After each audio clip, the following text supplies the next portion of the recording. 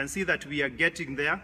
So Hebrews chapter 4, verse 11 to 12.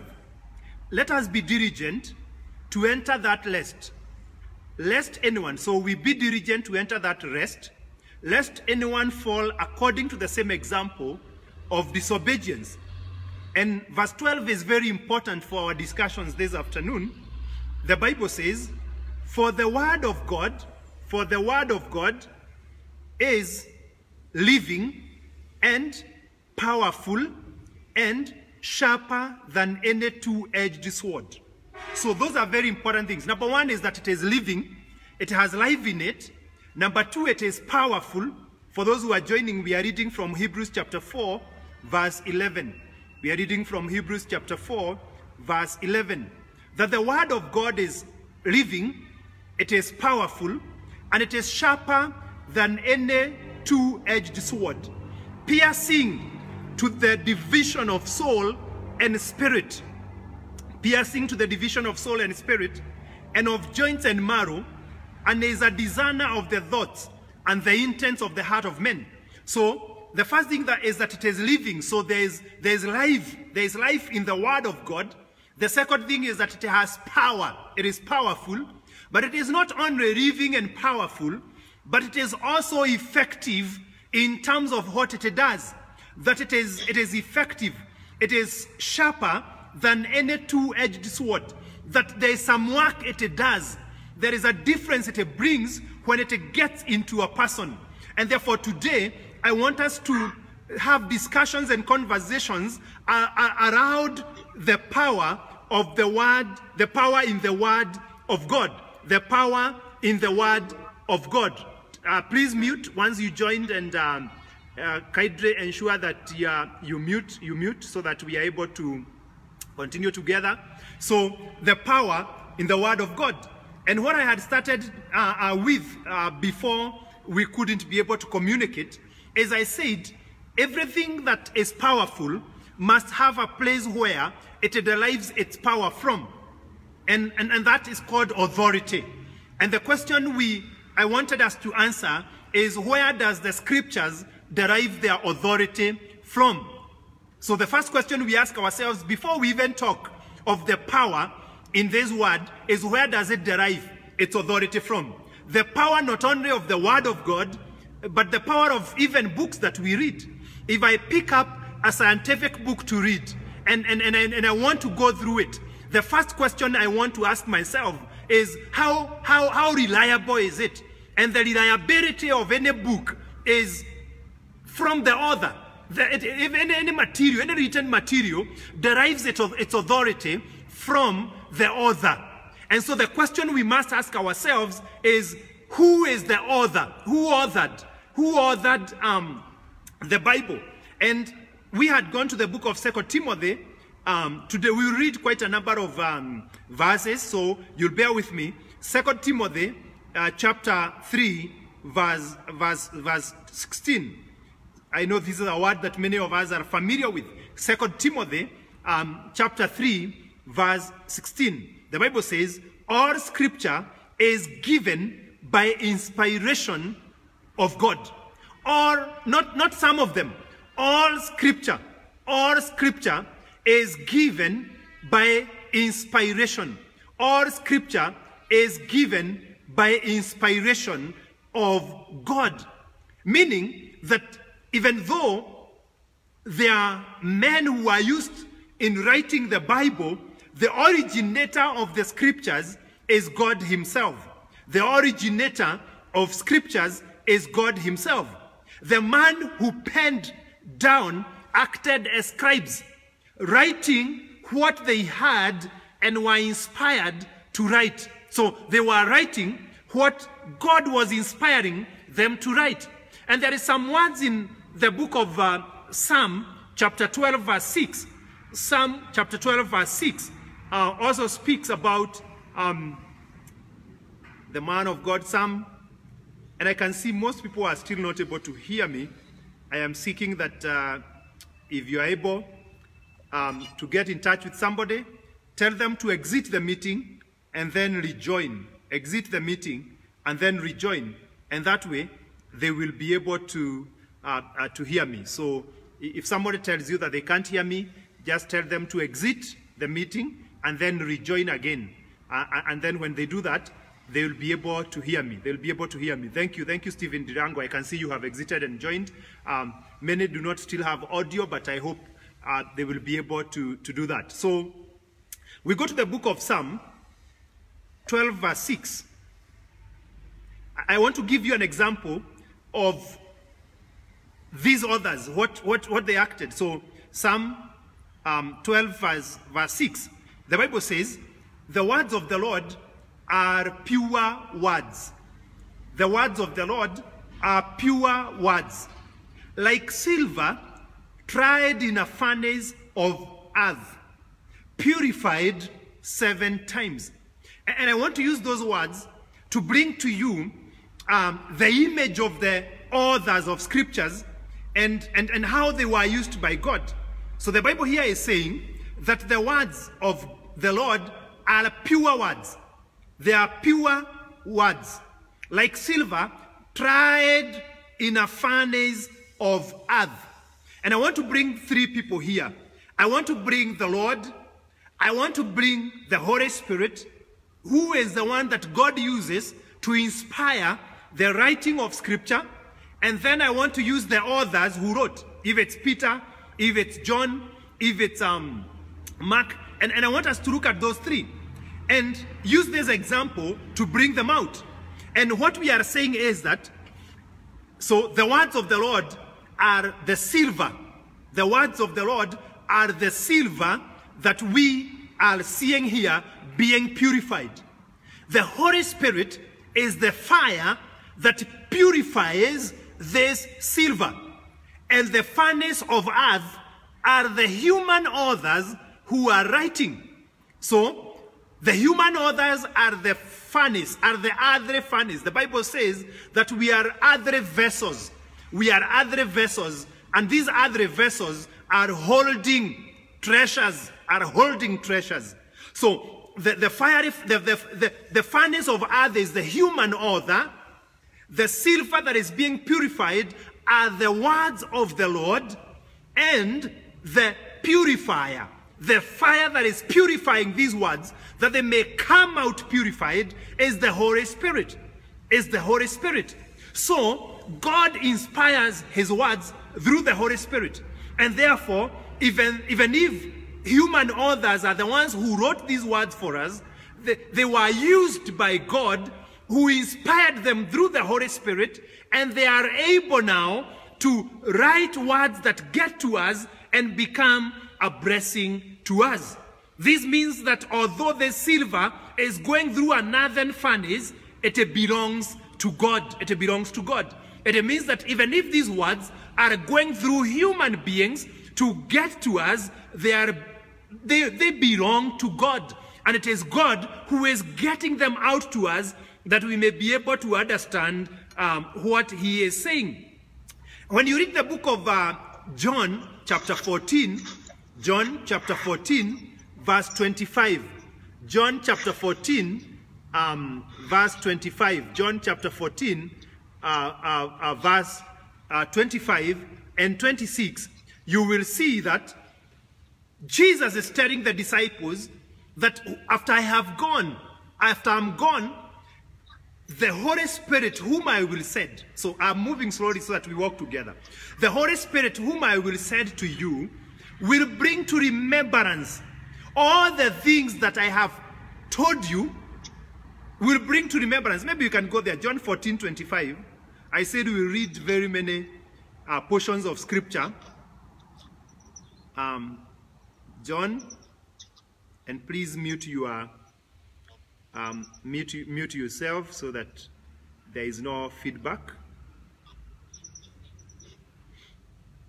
John.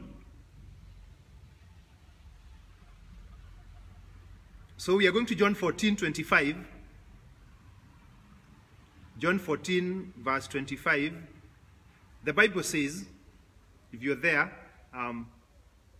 John 14, 25, the Bible says, "These things I have spoken to you while being present with you. But the Helper, the Holy Spirit, whom the Father will send in my name. He will teach you all things and bring to your remembrance all things that I said to you. Because you may ask yourself, how comes that John can remember all these things that he writes to us? How comes that Luke or Matthew? But here is the secret, that when Jesus was leaving, he told them that the Holy Spirit, whom the Father will send in my name, will, number one, teach you all things, and number two, bring to remembrance all the things that I have said to you. And therefore, as I read the Gospel of Matthew, as I read the letters of Peter, as I read the letters of John, as I read the Gospel of Luke, something that I must always remind myself is that what they are writing are things that either they are being taught by the Holy Spirit or they are being brought to remembrance. Jesus had taught them, but now they are being brought to their remembrance by the Holy Spirit. By the Holy Spirit. And therefore, as we look at the power of the Word of God, we must remember that it derives its authority from its author. And its author is God himself, who through the Holy Spirit inspired men, earthen vessels, to write these things, which were not their own things, but were things that belonged to God. The silver belongs to God. The earthen furnace is what the human author is. And the fire, the purifying agent, is the Holy Spirit who purifies that silver that comes to us as the Word of God. The best interpreter then, after you've talked about the authority, the best interpreter of any writing is the author of that writing. And therefore I must say, without fear of contradiction, that the best author, the ultimate interpreter of the scriptures, the ultimate interpreter of the Word of God is the Holy Spirit. Whether people write volumes of books, and I have written books myself, they must rely on the Holy Spirit to become the ultimate interpreter of the Word of God. And even a work that is written purporting to interpret the scriptures is not deriving its interpretation from the Holy Spirit, then that work cannot effectively be able to interpret the Word of God. All of us have been given an opportunity to receive the Holy Spirit. Therefore, all of us have been given an opportunity to receive the interpreter of the Word of God. And therefore, even as I speak this afternoon, I must rely 100% on the Holy Spirit to interpret Scripture to any of us, including myself. And like I have said, none of us does not have the opportunity. If you read the book of Luke, chapter 11, verse 13, the Bible says that we, human fathers, are able to give good gifts to our children. And it asks, how much more will the Father give the Holy Spirit to them that ask? How much more will the Father give the Holy Spirit to those who ask? Brethren, if the Holy Spirit is the ultimate interpreter of Scripture, then you and me have an opportunity to have the Scriptures interpreted to us by the Holy Spirit as we walk together with Him. And even when we listen to sermons and preachings like we are doing today, we must always rely on the Holy Spirit for illumination. And therefore, if there be anyone who have not yet received the baptism of the Holy Spirit, the word of the Lord is saying to you in Luke 11:13, that the Lord will give you the Holy Spirit, that He may be able to interpret the Scriptures to you.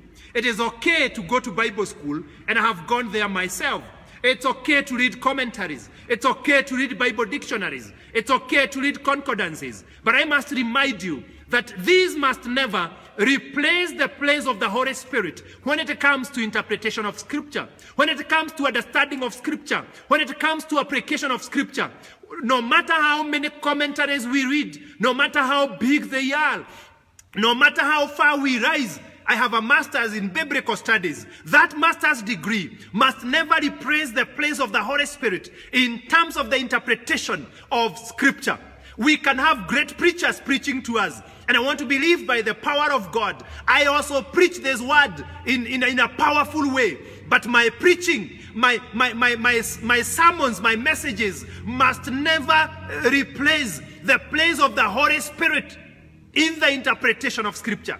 And therefore, my first call to each and every one of us today is that we must allow the Holy Spirit to take his rightful possession in the interpretation of Scripture in our lives. We must allow the Holy Spirit to be the one who illuminates Scripture for us.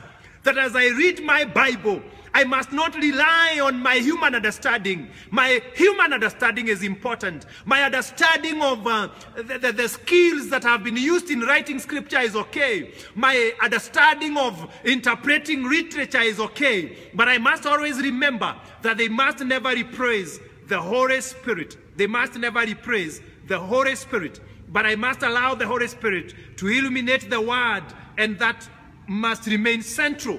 The Holy Spirit must remain central in interpreting the Word of God. Jesus himself used Scripture, and we shall be able to look at that when you go to Matthew chapter 4, and we see him going through the temptations that Satan brought to him after the 40 days and 40 nights of fasting. He was tempted, and he used the Scriptures to defend himself, because it is only through Scriptures that we can win battles.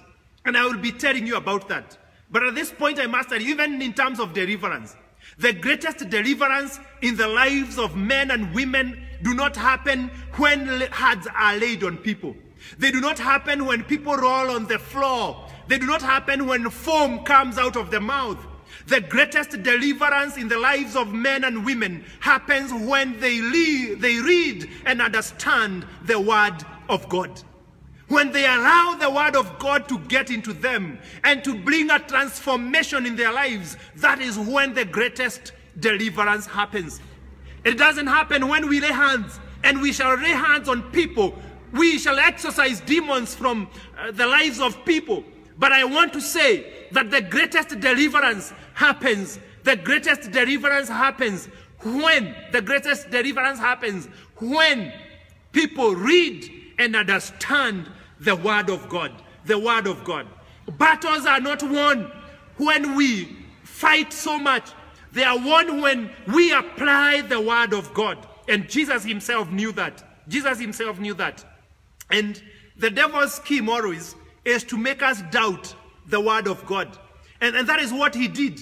And I would like you to look at Eve and to look at Jesus Christ. When the devil came to Eve, he told Eve that, did your God say?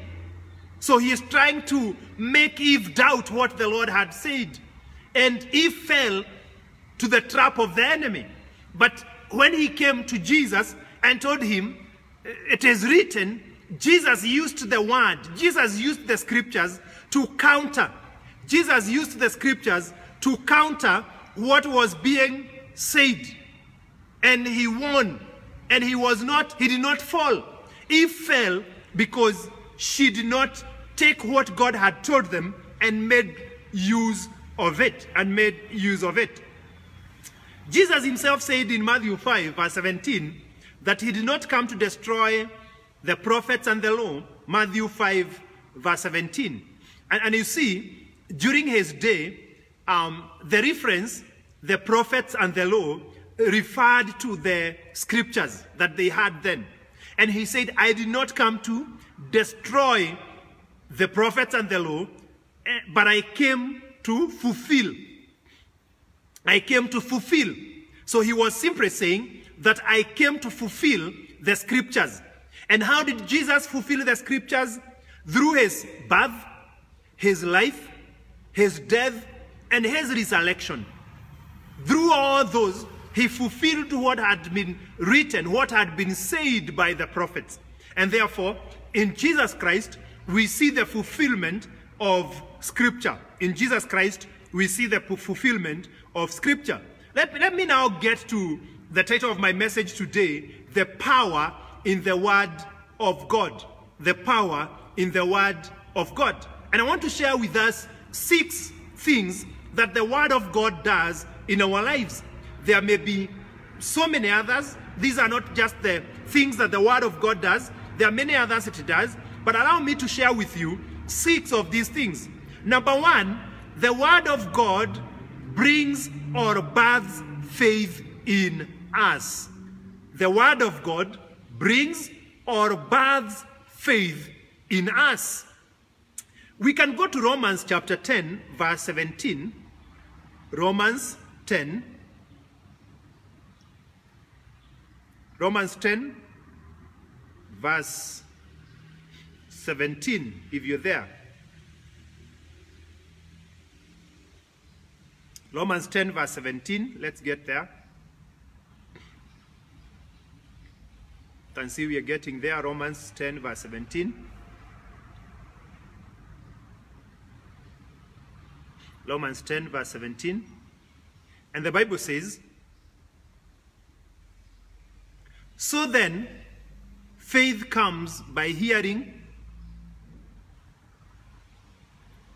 and hearing by the word of God.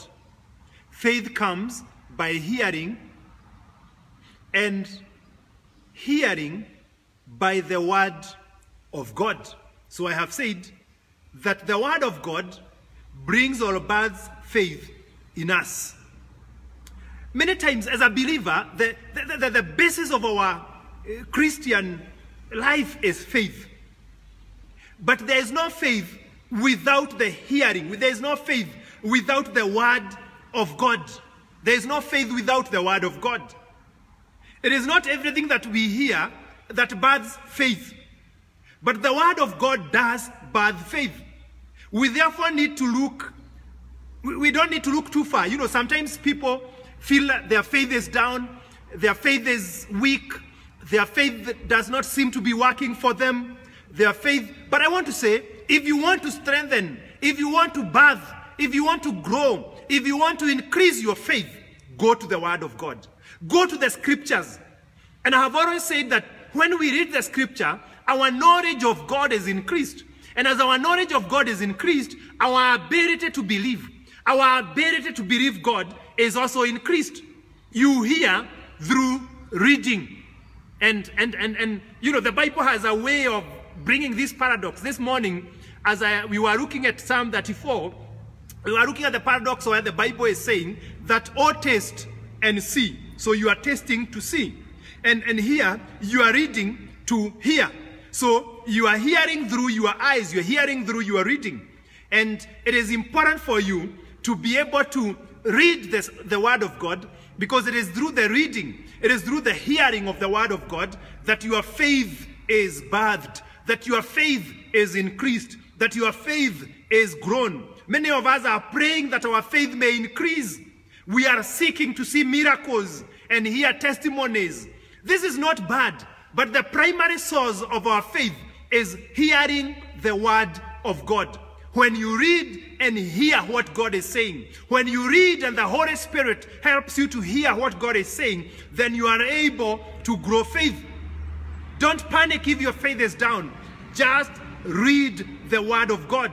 Your faith will be boosted. Your faith will be increased. Number 2, the word of God cleanses us. The word of God cleanses us. The Bible in Ephesians chapter 5, verse 25 to 27. If you read Ephesians chapter 5, verse 25 to 27, although Jesus is talking about marriage, he is giving an example and he is saying that it is through the word he has purified, like Christ have cleansed the church through his word. The Bible is therefore showing us that through the word of God, we get cleansed. Through the word of God, we get purified. We get that taken away from us. In John 15, verse 3, John 15, verse 3, Jesus himself told those that were with him. He was teaching them, and he was talking to them, and he was saying, you are cleansed. you are sanctified through the words that I have spoken to you. So when the words of God are spoken to us, they cleanse us. They make us purified. They take away all the impurities. They take away of the filthiness. But how does this happen? How does this happen? How does cleanliness come? And cleanliness has two aspects. The first aspect, so walk with me slowly. I'm walking slowly today. I want us to just move slowly through this study. The first aspect of cleanliness is the removal of dirt. So, the removing of dirt. The second bit of cleanliness is the sustenance of the person being clean. Many times, I will see my children will go out and make themselves dirty.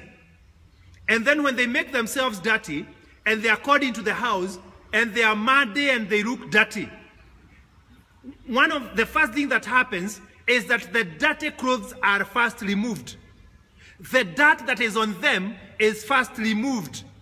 And then the second thing is that they are cautioned. They are required not to go out into the mud again. Why? Because we have removed the dirt, and now we must stay clean. And that is how it works when it comes to faith, when it comes to our Christianity. I have always described righteousness in those two aspects. That there is the instant righteousness, there's the eventual, there's the instant righteousness that we receive when our sins are forgiven and taken away. When we are purified, when we are forgiven of all the things that we did before. But there is continuous righteousness where after we have come to Christ, then we are not expected to continue in sin. After we have received grace, the Bible is asking, do we continue in sin? So that is how the Word of God deals with us. So when we receive the Word of God and it births faith in us, what happens is that we repent, we are forgiven, our sins are forgiven and taken away. And after we have been cleansed, the Word of God now continually and every day helps us to continue in the purity that we have received. It helps us to continue in the purity that we have received. As we continue receiving the Word of God, we continue receiving wisdom on how to stay away from our sinful nature. We continue learning how to stay away from our sins, how not to go back to the mud. So the children come back into the house, the dirty clothes are removed. That is what happened at salvation. The dirty clothes that were on us were removed. And then after that, through the Word of God, we are taught every day how not to go back to the mud, how not to go back to the filth, how not to go back to the things that we used to go into. But there is a beautiful thing in the book of James chapter 1 verse 21, and I would like us to go there. James chapter 1 verse 21. There's a beautiful thing here about how the Word of God helps us to stay pure. The Bible says, if you're there, James chapter 1 verse 21. James chapter 1 verse 21. I can see people are getting there. So if you're there, James chapter 1 verse 21, the Bible says, therefore, lay aside all filthiness and overflow of wickedness. So there's the laying aside. There is the removal of the dirty clothes. There is that removal of dirt. And receive meekness, the implanted word, which is able to save your souls. But verse 22 is very nice. Sounds very good. But be doers of the word and not hearers only, deceiving yourself. Verse 23. For if anyone is a hearer of the word and not a doer, he is like a man observing his natural face in a mirror. For he observes himself, goes away, and immediately forgets what kind of a man he was. So what is James telling us? James is telling us that the word of God is like a mirror. The word of God is like a mirror, where when we read it, when we hear it, it shows us how we are. It reveals areas that needs to be acted upon. It shows the dirt that we have. This morning, before I came here, I went to the mirror to look at myself. And when I got to the mirror, I saw a white substance, a white particle that was on my beard. When I saw that white particle, I removed it from my beard. I removed it. Why? It was an unnecessary thing there. It was dirt. It was filth. That is how the word of God is supposed to be, in terms of helping us remain clean after being cleansed. That when I read the word of God, when I hear the word of God being taught, I should be able to see the reflection of myself on that mirror. And I should be able to act. I should be able to see areas I need to correct myself. I should be able to see some dirt that I need to remove from myself. And therefore, when you read the word of God, you must be ready and willing. Why? Because that word is living. That word is powerful. That word is like a sword that separates the soul from the spirit. You must read the word of God not as literature. You must read the word of God not just as another book that you're reading, but you must read it knowing that there is power, there is life, it is active in terms of transformation. It is like a mirror. When you read it, when you look at it, you are able to see yourself. You are able to be admonished. You are able to be warned. You are able to see how your life looks. Sometimes when we look at our lives using our worldly standards, what happens is that we see as if we are very perfect. We see as if we are doing very well. But when we allow the word of God, which contains the standards of God, to be the one that is measuring us, we see our crooked areas. We see the points in our lives where correction is needed.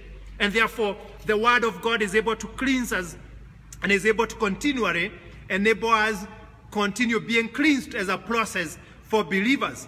In Psalm 119 verse 9 to 11, Psalm 119 verse 9 to 11, the word of God tells us that the only way that a young man can keep his ways pure is by hiding it in his heart. Brethren, we cannot be holy by the many tactics that we shall try. We shall try. We cannot be holy, by trying this strategy and trying that strategy. The way to be holy, is to hide the word of God in our hearts. The way to walk and to live in accordance to the standards of God is to hide the word of God in our hearts. It may sound simple. It may sound like a Sunday school lesson. But you know what? Many of us are struggling with sins. Many of us are struggling with so many things when it comes to maintaining the standards of God. But the only way to conquer, the only way to win, is to be able to get this word of God and have it in ourselves. Number 3, the word of God instructs us. The word of God instructs us.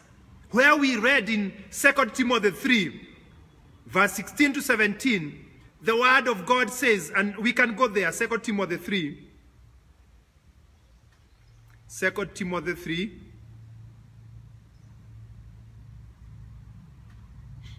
Let us read verse 16. We say that all scripture is given by inspiration of God and is profitable. All scripture is profitable for reproof, for correction, for instruction in righteousness, that the man of God may be complete, thoroughly equipped for every good work. It is profitable in doctrine, in reproof, in correction, but more importantly, to instruct us in righteousness. Righteousness is the standard of God.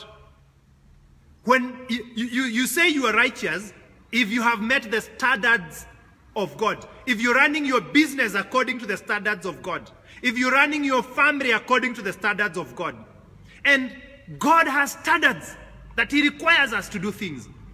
Even during such a time as now that we are in a crisis, God has standards in terms of how He expects us to respond to these things that are happening to us. And it is the Word of God that instructs us in terms of those standards of God. Those standards of God. The Bible further notes that when we are instructed through the Word of God, we are complete. Therefore, we derive our completeness by receiving the instruction of the Word of God. We derive our completeness by receiving the instruction of the Word of God. Meaning what? That when we don't receive instruction from the Word of God, we are not complete. Yesterday I was listening to Derek Prince, and he said something very powerful. He said that some of the greatest disasters that the world has gone through have been caused by educated fools. Meaning what? That education in itself has no ability to give us the wisdom that requires us, or is required of us, for us to be complete. That you can have education, you can have school education, but still be very incomplete, still become a fool. But we get instruction. The greatest wisdom that we receive comes from the Word of God. Comes from the Word of God. In Psalm 119, verse 130, Psalm 119, verse 130, Psalm 119, verse 130, the psalmist says that the entrance of God's Word gives light. The entrance, when the Word of God enters into us, it gives us light. It illuminates our path. It helps us to see beyond what we can see with our worldly eyes. It illuminates that which may have been in darkness. But even great is the fact that it gives understanding to the simple. That is what the psalmist is saying. That when the Word of God gets into us, it gives us light. And other than giving us light, it gives understanding to the simple. Do you feel like you are ignorant in so many areas? Go to the Word of God. It is deep. It is not education that gives understanding. Rather, it is the Word of God. That we have a wealth of knowledge, but we may be ignorant because the Word of God has not illuminated or has not given us understanding. Because we can have knowledge, but if we don't have understanding in that knowledge, then you find that we miss out. The fourth thing that the Word of God does is that it is a weapon for war. The Word of God is a weapon for war. Is a weapon for war. In Ephesians chapter 6, verse 17, Ephesians chapter 6, verse 17. When you read Ephesians chapter 6, it talks about the armor of God. And most of us, I know, understand this armor of God. The helmet of salvation, the breastplate of righteousness, the belt of truth, the shoes that are the readiness of spreading the gospel, the shield of faith that we may quench the fiery darts of the enemy. But the only offensive weapon that we are given in verse 17, we can go there. I want us to look at these words together. Ephesians chapter 6, verse 17. The Bible says that, and take the helmet of salvation and the sword of the Spirit, which is the Word of God. That among all the weapons that we have been given, among all the defensive weapons we have been given, the only offensive weapon is the Word of God, which is the sword. The Word of God is compared to a sword. The Word of God is compared to a sword, meaning it has the ability to attack and deal with the enemy. Where we have read in Hebrews chapter 4, the Bible also has said what? Verse 12, that the word of God is living. It is powerful. It is a sword that has the ability to cut and separate spirit and soul, bone and marrow. So the word is typified here as a sword. This tells us that the word is very powerful. And once you have it, you have the weapon to attack. You see Jesus in Matthew chapter 4, when he is going through temptation, he uses the word to defend himself. He uses the word of God to be able to defend himself. Many of us are trying to use our human wisdom, our human knowledge, to be able to win against the devil.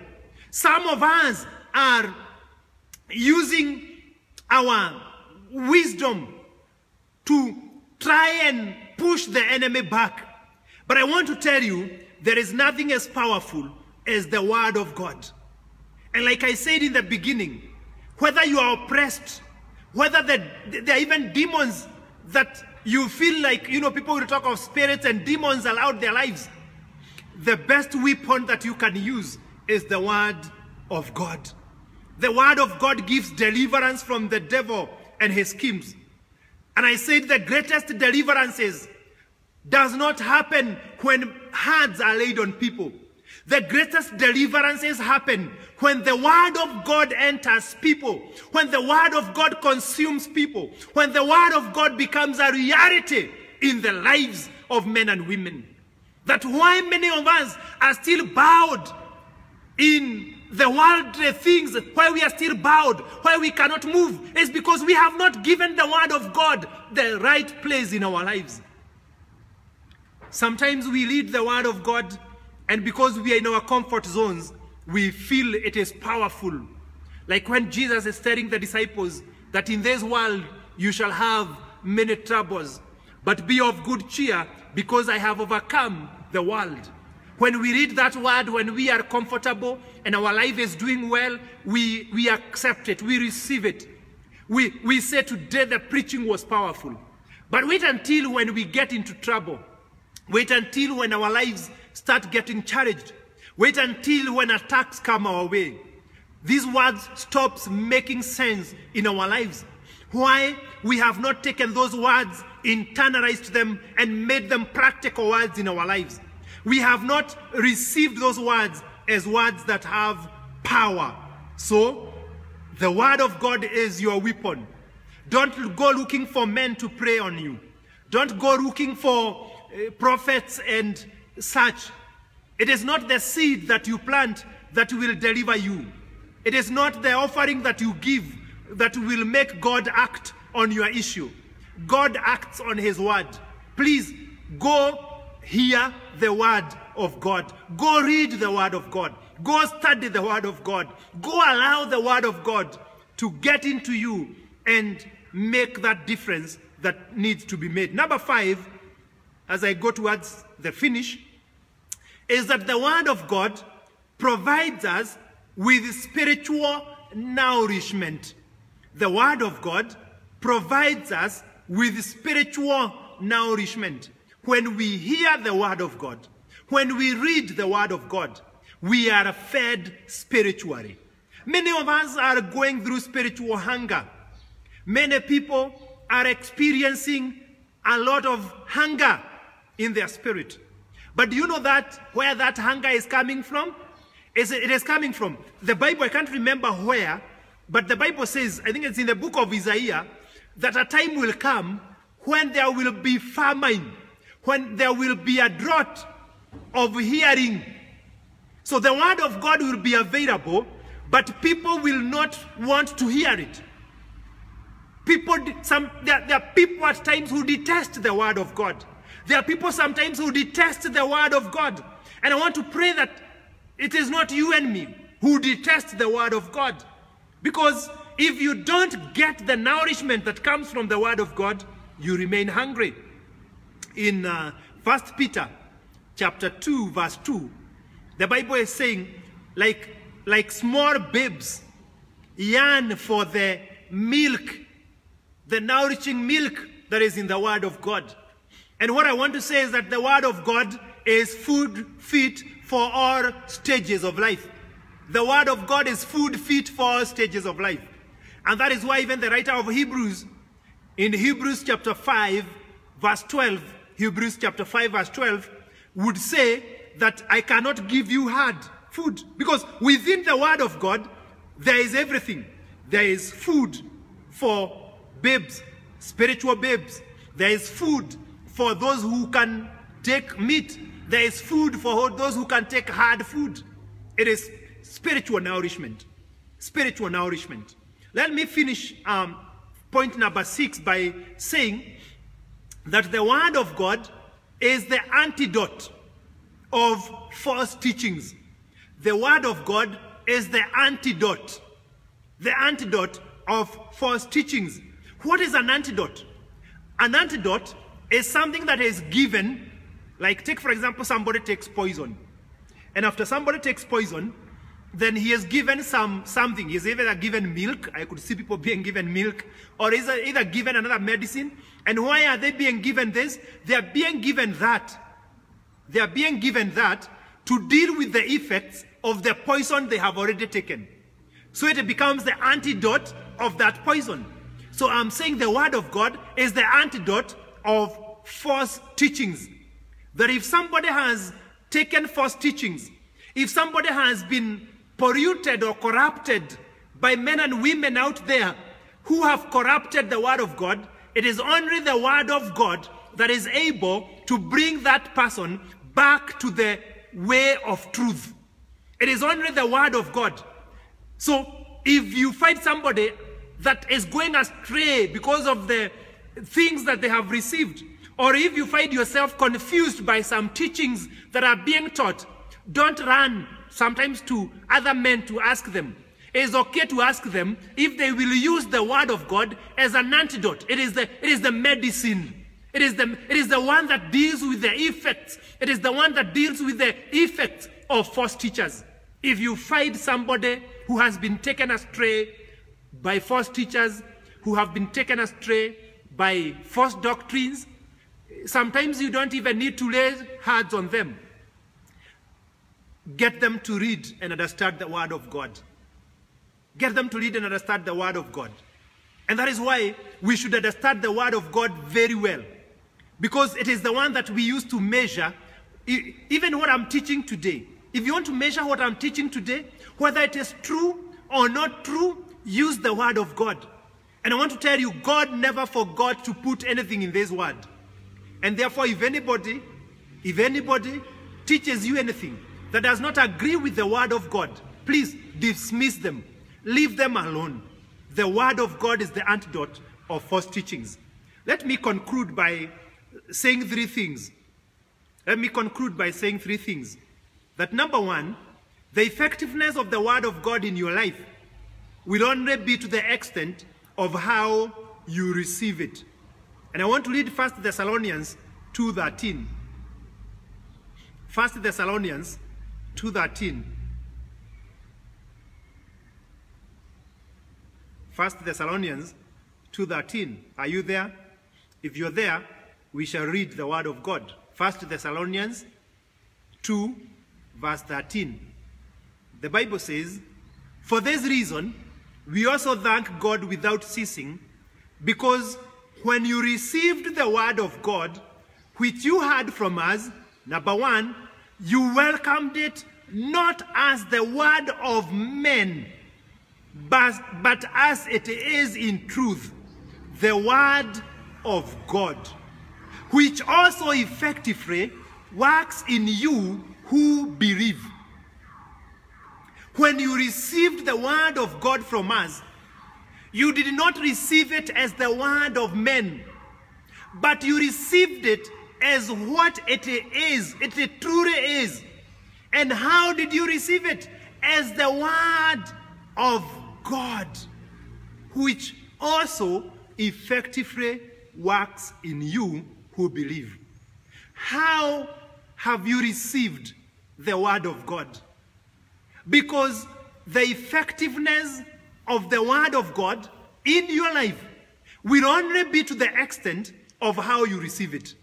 Ukipokea neno la Mungu kwa mzaha, litakuwa kwako neno la mzaha.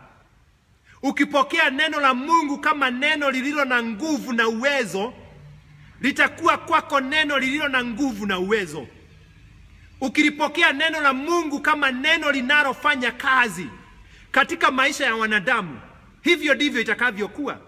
Lakini ukilipokea kama neno lingine tu, you know, there are people who will read the Bible as just another literature. That is how it will become to you. Another literature, not effective.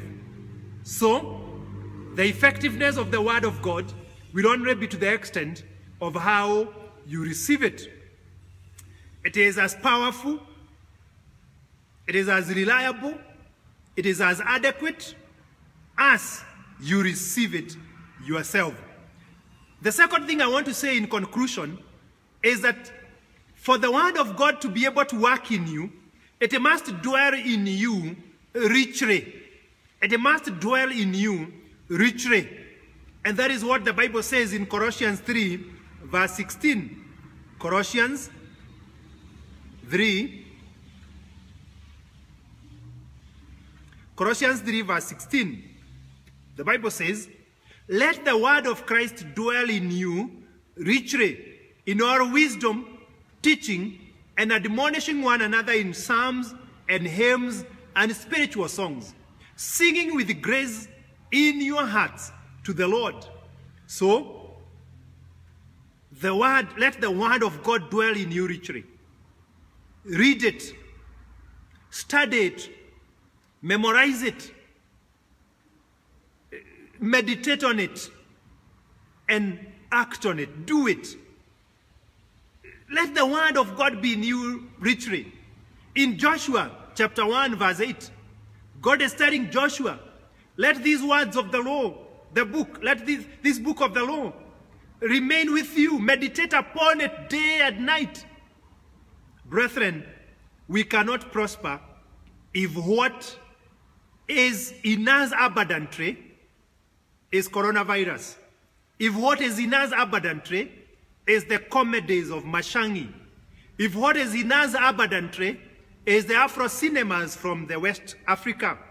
If what is in us abundantly is understanding where the soap opera Maria and Kumkumbagia and where they, you know, you can remember where Maria was in the first episode, and maybe it is in the 10th episode.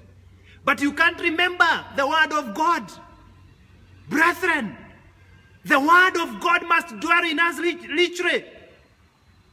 That you can explain things about how your neighbor, you know, speaks, how your neighbor does things, how... Please, let us have the word of God dwelling in us richly. Dwelling in us richly. Dwelling in us richly. Let us overflow with the word of God. That when we are provoked, the word of God just overflows. When we are pushed, the word of God just overflows. Oh, hallelujah. I pray that we shall allow the word of God to be in us and to dwell in us richly. The final thing I want to tell you, and I've said it here before, do not replace the word of God in your life with anything else. Do not replace the word of God in your life with anything else. We have said the word of God is the one that cleanses you. We have said the word of God is the one that births faith in you. We have said the word of God is the one that you use as an offensive weapon to fight your battles. We have said the word of God is the mirror that you look at and see yourself and see areas where you need to act on. We have said the word of God is the antidote of false teachings. We have said that the word of God is the one that gives us spiritual nourishment. Please, don't replace the word of God with anything else. Do not run after human revelation. Actually, one of the biggest traps why people fall for false teachers is because people are looking for new revelation. There is no new revelation. Everything is in the word. Actually, the Bible says there is nothing new on this planet. And so if anyone tells you I have a new revelation, be very careful with them. And that is why even today, I don't think I've told you anything new. So when people run after new revelation, after new things, after human wisdom, they replace the scriptures. Avoid human philosophy and wisdom in your living. Live by the word of God. Live by the word of God. Because we go back to Hebrews chapter 4. I conclude by always going back to our main text. So we go back to Hebrews chapter 4, verse 12. Hebrews chapter 4, verse 12, as we conclude. The Bible is saying, for the word of God is living. So the word of God is living. Receive the word of God as living, as a word that has life in it. And powerful. It is powerful. Because you can be living, but you're not powerful. The word of God is living. It's actually God himself. When you read John 1, it tells us that the word was with God and the word was God. So the word of God is living. It is powerful. It is sharper than any two-edged sword. So that is talking about its effectiveness to bring a difference in our lives. So it is sharp, because if you have a knife that is not sharp, it doesn't become effective. Piercing even to the division of soul and spirit, and of joints and marrow, and is a discerner of the thoughts and the intents of the heart. There are some people who will say that the spirit and the soul are like quarreling between each other, the marrow and the joints. But I want to pray that you will receive the word of God. You will receive the word of God as living, as powerful, as sharper than any two-edged sword, that it may work in your life. That when you read the word of God, you'll allow it to reflect on you, that you may see your life in a mirror, and that you may be able to live in according to the will of God. The word of God is powerful. The word of God is powerful. This message may sound simple, but I pray that the Lord will minister to you in a big way in terms of how the word of God works in you. So may the Lord bless you very much for joining me this day. I pray that the Lord will do you well. I've unmuted you. I want to request my wife, I can see she is on there, to pray as we close today. So Mary, are you there?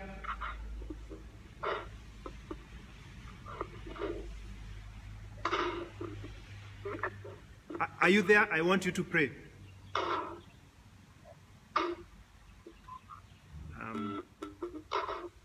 I'm asking my wife to pray. I don't know whether it's the network that is bad because I can't hear her.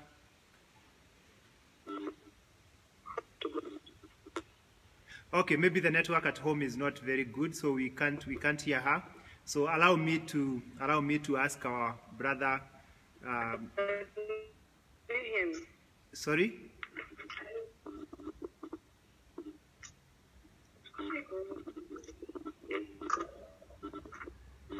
Wow, we can't hear her. Margaret Mwangi, please pray for us as we close.